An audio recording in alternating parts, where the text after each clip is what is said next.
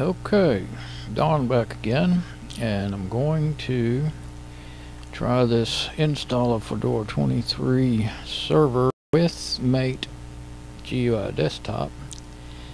I'm using my webcam pointed at my monitor, and it's this IBM desktop machine. It's 2.8 gigahertz Celeron, which single core, which Celeron D is what it is, and which makes a good little server. It's not too, doesn't make a lot of heat. It's pretty quiet. You can set it on quiet mode, and it stays pretty quiet most of the time. You can hear a little whirring once in a while when the processor starts working hard. But I've got Fedora 21 on it. I'm controlling this laptop that's webcam recording. You can't do even if I did it in VirtualBox, I don't have a machine powerful enough to do a mock-up install and run VirtualBox at the same time. So I'm trying with controlling this laptop with remote desktop. It's a Win 7 system and has a built-in webcam that has a fairly decent resolution, much more than these webcams up here. They're really old, so I can't use them. I know you can't read it, so I'll just have to tell what's going on. It's the best I could get. If I've set the laptop behind me, then you see the back of my head. I set it off to the right. Oh, now my stream looks like it's coming in. Yeah. I just wanted to make sure my stream was working before I, considered myself as live and going. So it's beginning to work, and I'm not going to sit here and watch it because then it will. If I can get out of it, and for some crazy reason, when I'm making a stream, I don't know if it's because I'm making a stream and watching it or what. I've done that before with no problems, but my web browser keeps. See, I'm jumping back and forth and not kind of explaining, but this is on my main machine that I use all the time. It's not much. It's a 1.8 gigahertz Core 2 with 3 gig of RAM. It's running Fedora Linux, and it's actually running Fedora 14. It's got all my favorite apps on it, and I still use it a lot. Then for your server, you don't want anything that old to get broke into in about 4 hours. So but it's behind 2 firewalls, this system here, so it should be okay. I need to upgrade it too. I need a whole new system. But anyway, here I am trying to. I was going to get off of this page, and I think I'm already. Yeah, I don't know why, but as soon as my stream, it was fine until my stream started, and my now my Firefox is using 32% of my processor, and so is plugin Contain, which is a plugin that's getting used for some reason to run that. So I've just been ended up having to end the process to get it, because it doesn't catch up, and I don't want everything messed up here in my recording. This time I'm doing a local recording and a stream at the same time, because I know the audio and video is not going to match. I've never been able to get one to work. I've used let's see, we can get over here.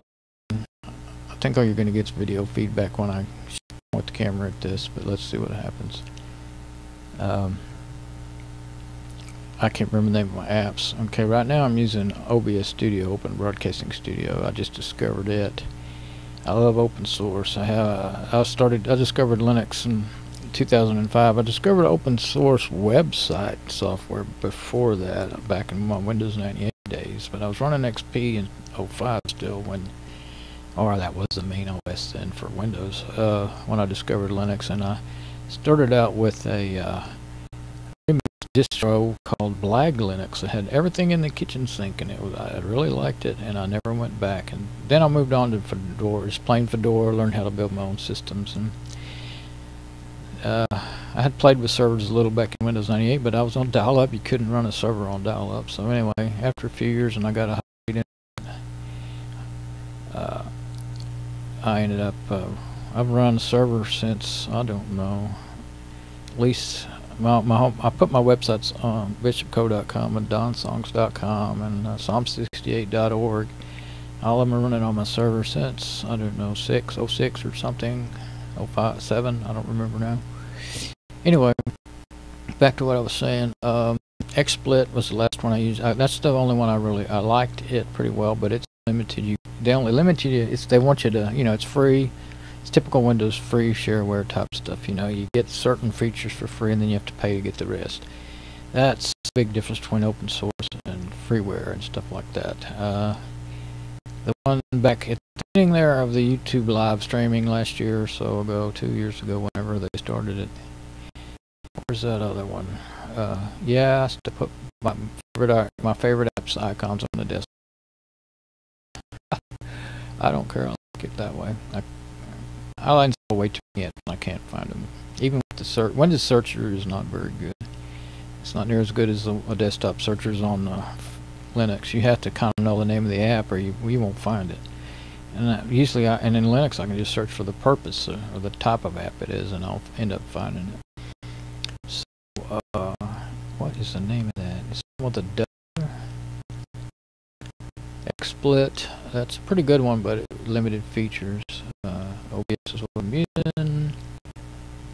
Tight VNC is what I'm using to stream my desktop over to my Linux box. How you're seeing this right now, whatever it is you're seeing, it's not much, I'm sure. It's on the desktop. Wirecast right there. Wirecast. I never was able. It was hard to set up for me. I never was able to get it working. That was the one that YouTube originally recommended. And in some support, some help streams, the forums, some people mentioned XSplit, and that's when I got onto that. But my big problem was I had to go all the way down to pretty much the low resolution to even get the voice to stay synced with the video for 20-30 minutes. OBS Studio really doesn't seem like it'll do the higher quality stream, for your webcam or your remote desktop, but I'll just flip over to desktop for a minute and show you. It'll do a higher quality stream, and you can see it pretty good, but that's OBS Studio there. That's XSplit. That's our icons, of course, and Wirecast. Best I think I've seen is 10-15 minutes of the audio being synced with the video. So I'm running a stream up to right now and a local recording. I'm gonna see what happens. I hope it doesn't overtax the machine and make it get even worse, but I thought, well, since I know the live stream's probably not going to be too great audio and video sync wise, then I'll do a backup recording, and if I go too long I'll fill up the hard drive, then I'll be in another trouble. But got about 8 gig on this. I looked at it a while ago, so I'm going to leave it like this, and then what am I going to do? Okay, so I need to put it back on cam, or I won't be make sure the whole point of, now I have a KVM switch. I was thinking I might shut down my remote desktop apps so that, shut down my remote desktop apps. I won't be using so much. That's a lot of network. It's local network, but it's network is network, so using up my bandwidth for my streaming. So, okay, do not exit this app. Do exit remote desktop. Okay, there it is. Okay, go back to get it out of full screen, and we'll do that now. Everything seems to be working. I'd have to go. It's not too hard to log. I can do it pretty quick if I need to check. So close my stream. Okay, and then I'll go on over, close that stream. That'll be good. I'll leave the app running just like that for now. I'm gonna go over here. My switch is back up under the monitor and I can't reach it with my fingers. I have to use my pencil. Okay, now since I'm using DVI input from that desktop, but VGA from the rest of them, it's a 4-port switch with USB, which is cool. Then I have to manually on the monitor switch over to VGA. Now I've got this booted up to Yeah, I have to turn. I can turn my head and look at the laptop screen. It's over there beside me. Make sure everything. I can see my audio too over there. Okay, no point in talking just to myself, right? Maybe talking to myself anyway. Maybe I'm the only one that'll ever watch this. Okay, so I've got it halted there at the boot screen. Normally what it'll do, I don't know if you can tell the difference, but it'll automatically start on test this media, and then after the test is done, as long as it passes, it'll go on and automatically start the installation, boot up to the installation system. Used to be called Anaconda, but I think they call it something else now. So I'm going to press enter on that. It's a USB stick. I have it put on a USB stick. I'm not going to go into how that's done. Other than I will say that if you're running a Linux system, you can do it by using the Fedora, the app. What's the name of that app? I can't think of it, but Fedora installs it by default. It's a partitioning and app, and what you can do is use the restore. What you do is you say restore. Go in there to the I can't explain it without looking at it. Anyway, you'll use the restore function and restore the ISO that you downloaded to that stick. Now it'll erase everything on that stick. It also limits the stick to whatever size that ISO is. So you can't put anything else on there, but that's fine, and you can just reformat it later. This is booting up. I don't know if you can see the little line. Now there's a little more text coming up, but it'll take a little while to boot up, but not too long. And I don't know if I guess I already did that. I always hit escape during the boot up. Well, no, I think I'm going to have to do it here in a minute. Otherwise, all you see, it's almost done. Otherwise, all you see is a little line going across, a progress line. And I like to see the commands and see if there's, if there's errors or anything, then you can read them. And basically, it puts you into a command line or a terminal window, if you want to say that. Now, this machine's not all that powerful, and all Fedora installers are really kind of slow working, it seems like to me. But anyway, you kind of wait. See, like I put my mouse over continue. It selects what I want: English language and English United States. English language, English United States. I don't want United Kingdom because in case you hadn't noticed, I'm from Texas, and I don't. That's the kind of language I do, is U.S. English. Okay, so Texas style. So when it gets to where it will do anything when you click, then you can click continue. And you don't want to click over and over and over again if it doesn't seem to respond. It'll just mess things up. So you wait a little bit. If nothing happens, then you may have to. It wasn't ready. Usually my icon turns into a little finger and you know it's ready, but I don't know if it does that in this installer or not. I guess I'm throwing my nose is bugging me. Sinuses. Getting my paper towel up in front of the camera there. Okay, so it takes a while to the installation source. It'll get that automatically. It'll get your closest mirror. You can't do your software until that's done. You need to pick your disk that you want to use. I have two in here. The one that's running that I run Fedora 21 on, and then the disk that I'm reformatting, a different one, hard drive. I mean, disk, hard drive. Now with so many different types, it kind of gets confusing when you just say disk. So first thing I always do when the network's set up, you don't have to change anything in here, but I want my machine to have a name, not just local host. So it says local host, local domain by default, which is fine. But I'm going to name this one Bishop Co. because my website name is bishopco.com. Let me make sure. It's so tiny I can't see it. So then you go up here, and that's what's odd, is because most applications, your controls are down at the bottom right side or in the middle or somewhere, but this is up here at the top. Say done. Click on done. It'll go back. Keep checking my little video. Okay, and it still hasn't finished getting your sources yet.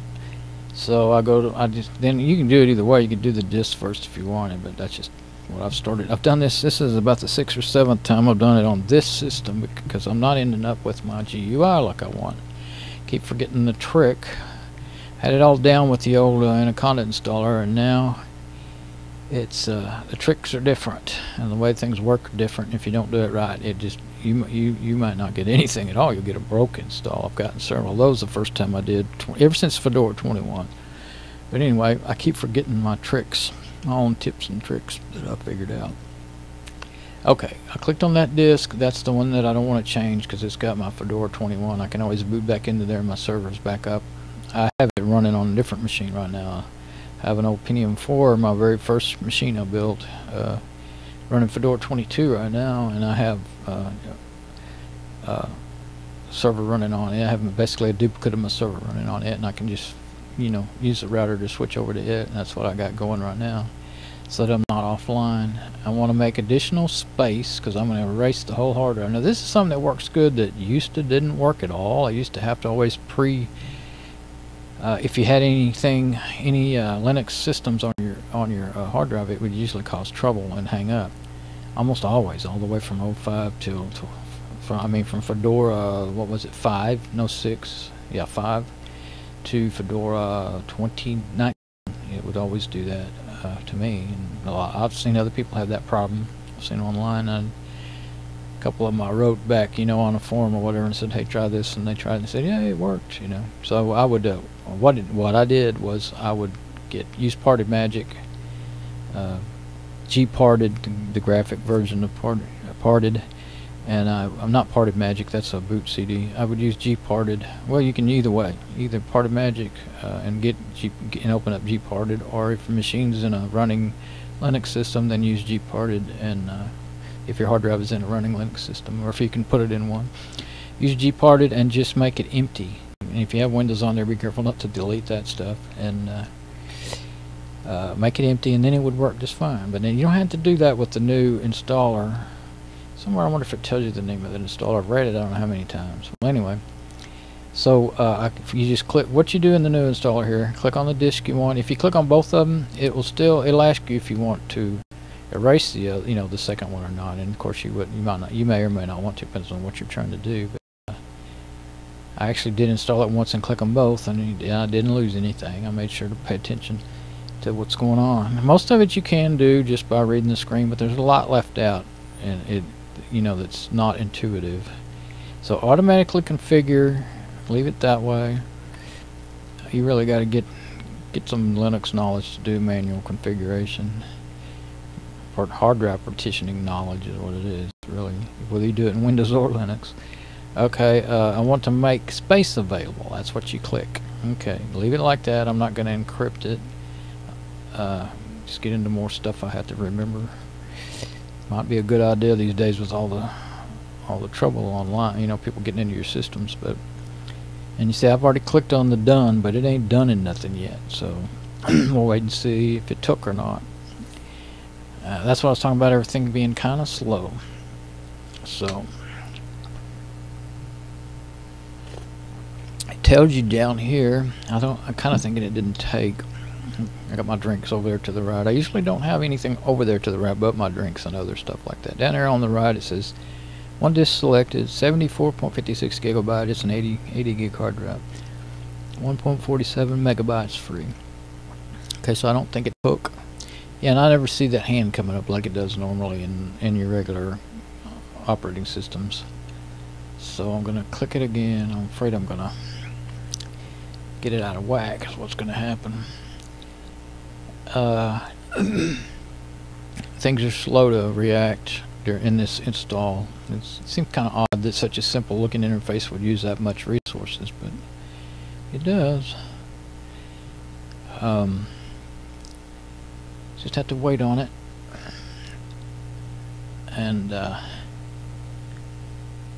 what in the world? Oh crap! Oh, my daggum Windows system is trying to restart. I don't even see. I'm trying to use the. Dang it! I hate Windows. I hate Windows. I hate Windows. I hate Windows. it did some kind of updates automatically.